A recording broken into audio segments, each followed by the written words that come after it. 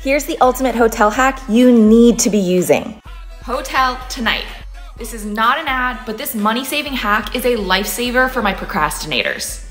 Hotel Tonight lets you pick up remnant hotel inventory at the last minute on the cheap. Because folks normally book hotel rooms a few months in advance, hotels have a pretty good idea of what percentage of their rooms are going to be occupied. And if a hotel's not at 100% capacity, certain rooms are going to sit empty and they're going to lose out on that revenue. To lessen these losses, they'll sell that inventory to Hotel Tonight to then offload at a discount.